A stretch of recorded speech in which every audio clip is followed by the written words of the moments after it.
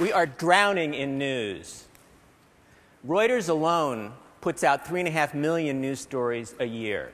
That's just one source. My question is, how many of those stories are actually going to matter in the long run? That's the idea behind The Long News.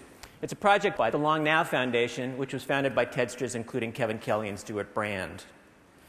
And what we're looking for is news stories that might still matter 50 or 100 or 10,000 years from now.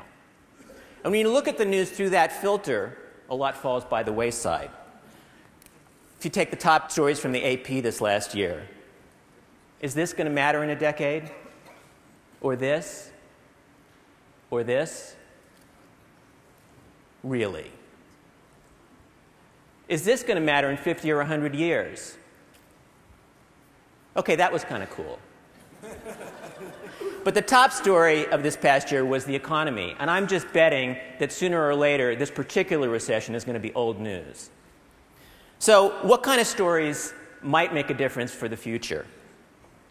Well, let's take science. Someday, little robots will go through our bloodstreams fixing things. That someday's already here if you're a mouse. Some recent stories: nanobees zap tumors with real bee venom. They're sending genes into the brain. A robot they built that can crawl through the human body.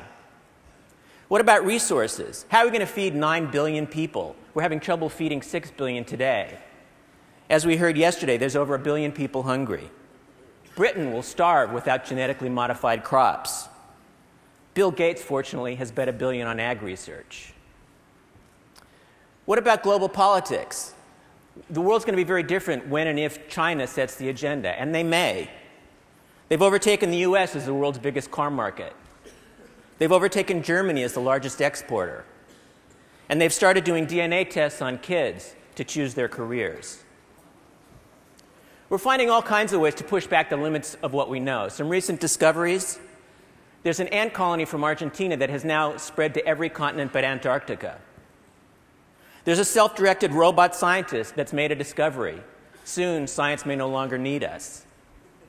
And life may no longer need us either. A microbe wakes up after 120,000 years. It seems that with or without us, life will go on. But my pick for the top long news story of this past year was this one: water found on the moon. It makes it a lot easier to put a colony up there. And if NASA doesn't do it, China might, or somebody in this room might write a big check.